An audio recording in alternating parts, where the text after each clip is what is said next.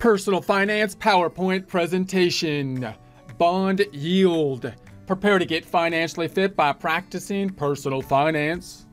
Most of this information comes from Investopedia Bond Yield, which you can find online. Take a look at the references, resources, continue your research from there. This by Adam Hayes, updated January 1st, 2022. In prior presentations, we've been looking at investment goals, investment strategies, investment tools. Keeping them in mind, we're now asking, what is bond yield? Bond yield is the return an investor realizes on a bond. The bond yield can be defined in different ways. Setting the bond yield equal to its coupon rate is the simplest definition. So when we're thinking about investing, we typically want that diversified portfolio, possibly having some investments in stocks or equities, some in the fixed income, possibly then bonds. We can think of bonds as, in essence, basically loaning money to the issuer of the bond, that being either the government or a corporate type of bond. The stream of many typical bonds will be that if we look at future cash flows of the bond, we're usually going to get some kind of interest on a fixed proportion, possibly semi-annually, oftentimes for the bond. That's kind of like the rent on the money that we in essence loaned to the issuer, government or corporation. And then we get the face amount, basically the return basically at the end of the bond. So we've got these two kind of ways that we get paid back. In other words, we're not getting paid back like a loan that we might get if we were to get a mortgage in installment payments that have a bit of principal and interest related to them. Oftentimes we have the interest in and of itself, and then in essence basically the principal at the maturity of the bond. So we want to figure out what the yield is, basically what our return is on the bond, and possibly use that in order to make estimates and value different bonds and think about what the best investment strategy would be upon them. So the current yield is a function of the bond's price and its coupon or interest payment, which will be more accurate than the coupon yield if the price of the bond is different than its face value. So if you're looking at bonds that just got issued, then it could be the case that in essence the market price is basically the same as the face value, or the market rate would be the same as the rate basically on the bond. But as time passes, if a bond has been issued, and especially if you're going to be purchasing it, say, on the secondary market rather than from the issuer, then there could be changes with regards to what people expect market rates versus the rate that is on the bond. Now, normally if you were looking at a loan situation, when you look at a loan, you basically adjust the interest rate to whatever the current interest rate is oftentimes. But if you're looking at a bond which has the interest rate already on it and has the face amount on it, then you're going to have to adjust the price to account for the fact that now the market has changed. There's different rates on the market, which means you're going to be purchasing it at a discount, something less than the face value of the bond, or a premium, something more than the face value of the bond. So more complex calculations of a bond's yield will account for the time value of money and compounding interest payments. So basically when we try to figure out, what the proper account will be, we typically want to think about it in terms of a stream of payments, which we just said has two streams of payments, typically the interest stream and then the stream at the end with regards to the face amount at the end, and consider our time value of money calculations. We might do some examples on this to understand it a little bit more in future presentations. So these calculations include yield to maturity, that's the YTM, bond equivalent yield, BEY, and effective annual yield, EAY. So overview of bond yield. When investors buy bonds, they essentially lend money to the issuer's money. So they're lending money to the issuer corporation or the government. In return, bond issuers agree to pay investors interest on bonds through the life of the bond and to repay the face value of bond upon maturity. So the simplest way to calculate a bond yield is to divide its coupon payment by the face value of the bond. This is called the coupon rate.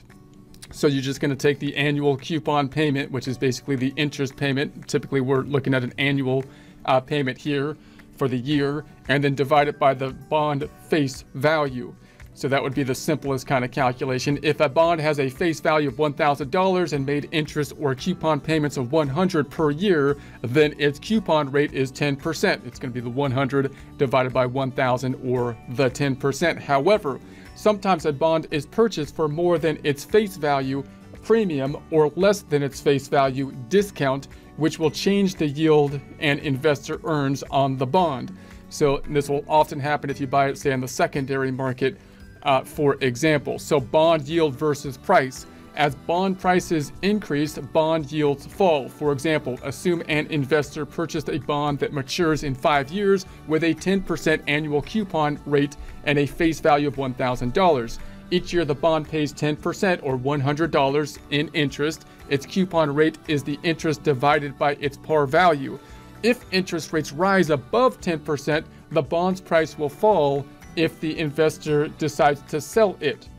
So in other words, what does that mean if interest rates go above 10%? It doesn't mean the rate on the bond is going to go up by 10%. It's stuck at the 10%, which was what the rate was when they issued the bond.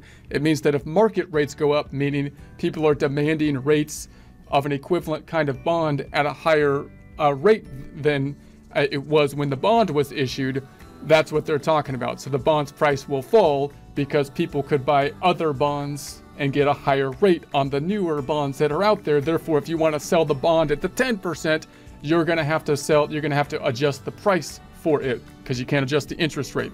So for example, imagine interest rates for similar investments rise to 12.5%. The original bond still only makes a coupon payment of $100, which would be unattractive to investors who can buy bonds that pay $125 now that interest rates are higher. So how are you going to offload your bond when it only pays $100 and they can get other ones for $125? You can adjust the price. So if the original bond owner wants to sell the bond, the price can be lowered so that the coupon payments and maturity value equal a yield of 12%. So they're not going to adjust the interest payments that you're going to get, but instead adjust, it might be 12.5, but instead adjust the price. So in this case, that means the investor would drop the price of the bond to $927.90. Now that calculation, you can see it in theory why you would drop the price, but getting exactly to that $927.90 would use some time value of money kind of calculations. We might do that in some example problems, but you get the idea.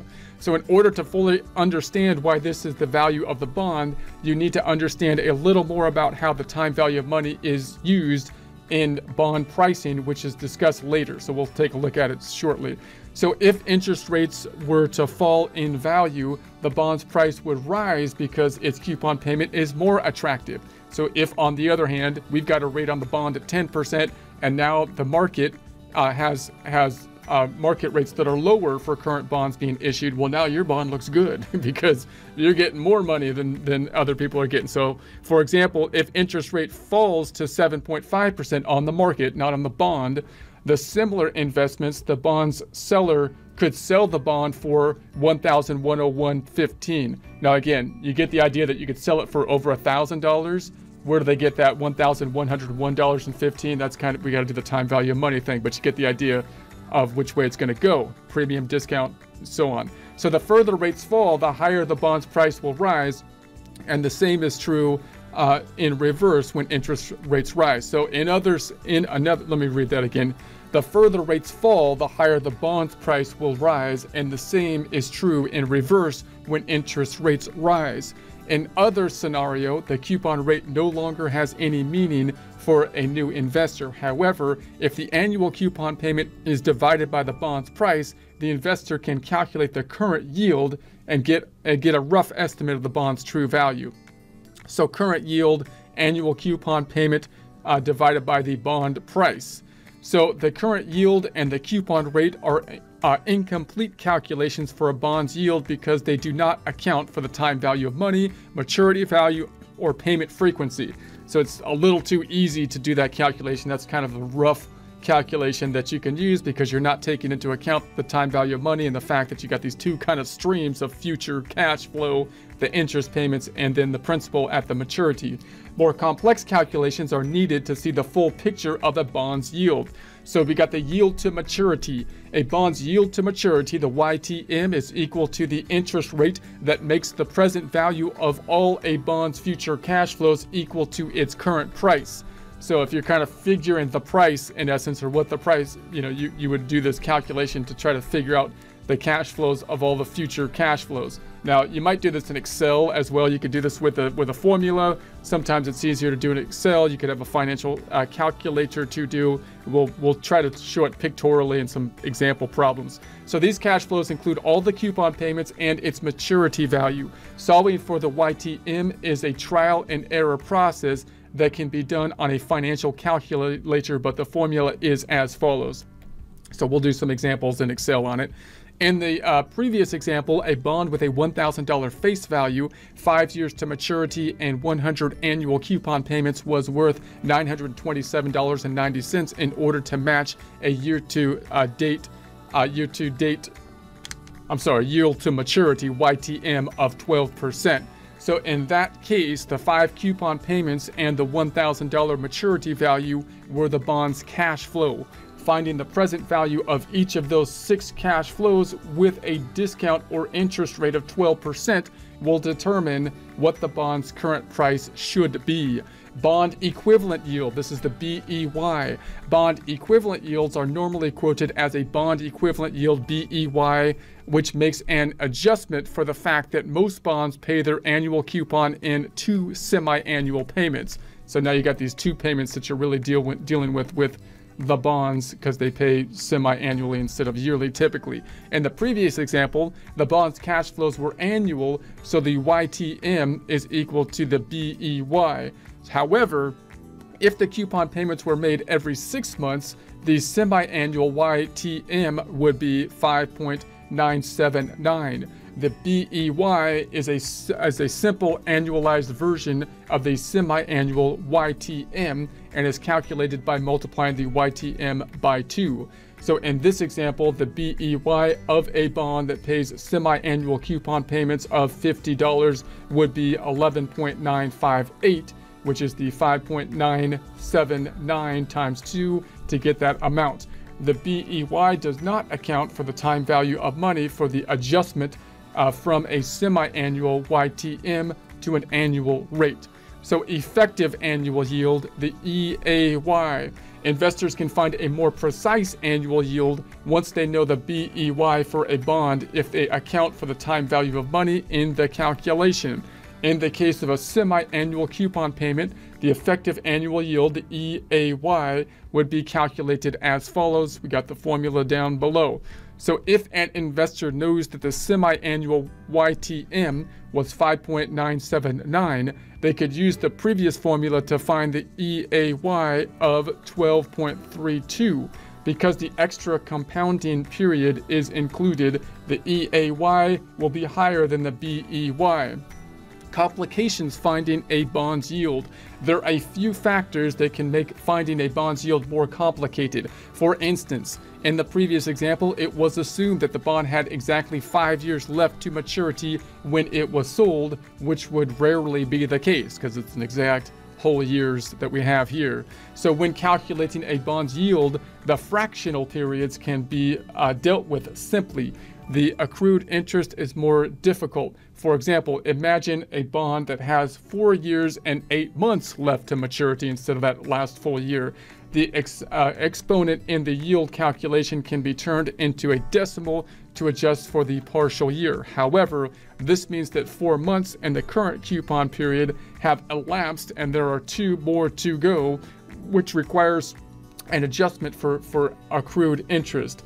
A new bond buyer will be paid the full coupon. So when you get you're going to get the full coupon, if you have the bond at that point in time, even though you haven't had it for the whole 6 months, if it was a semi-annual coupon. So the bond's price will be inflated slightly to compensate the seller for the 4 months and the current coupon period that have elapsed. Bonds can be quoted with a quote clean price end quote that excludes the accrued interest, or the quote dirty price end quote that includes the amount owed to reconcile the accrued interest. When bonds are quoted in a system like a Bloomberg or Reuters terminal, the clean price is used. What does a bond's yield tell investors? A bond's yield is the return to an investor from the bond's coupon interest payment. It can be calculated as a simple coupon yield, which ignores the time value of money, any changes in the bond's price, or using a more complex method like yield to maturity. Higher yields mean that bond investors are owed larger interest payments, but may also be a sign of greater risk. The riskier a borrower is, the more yield investors demand to hold their debt. Higher yields are also associated with longer maturity bonds. Are high-yield bonds better investments than low-yield bonds? Like any investment, it depends on one's individual circumstances, goals, and risk tolerance. Low-yield bonds may be better for investors who want a virtually risk-free asset or one who is hedging a mixed portfolio by keeping a portion of it in low-risk assets. High-yield bonds may instead be better suited for investors who are willing to accept a degree of risk in return for a higher return. The risk is that the company or government issuing the bond will default on its debts. Diversification can help lower portfolio risk while boosting expected returns. What are some of the common yield calculations? The yield to maturity, YTM, is the total return anticipated on a bond if the bond is held until its maturity. Yield to maturity is considered a long-term bond yield, but is expressed as an annual rate.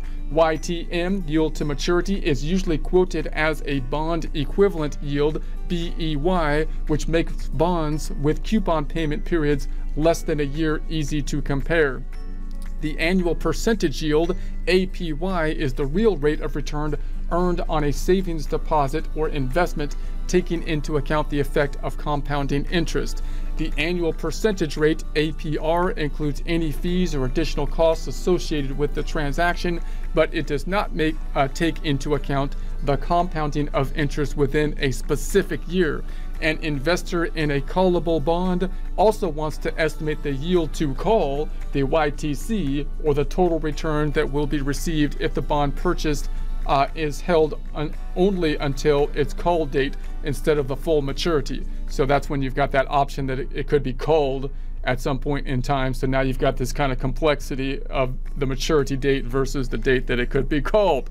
So how do investors utilize bond yields? In addition to evaluating expected cash flows from individual bonds, yields are issued for more sophisticated analysis. Traders may buy and sell bonds of different maturities to take advantage of the yield curve, which plots the interest rates of bonds having equal credit quality but differing maturity dates.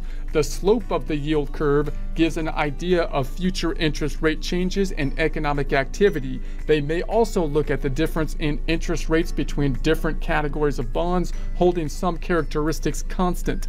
A yield spread is the difference between the yields on differing debt instruments of varying maturities, credit ratings, issuer, or risk level, calculated by deducting the yield on one instrument from the other. For example, the spread between AAA corporate bonds and U.S. Treasuries. The difference is most often expressed in basis points, BPS, or percentage points.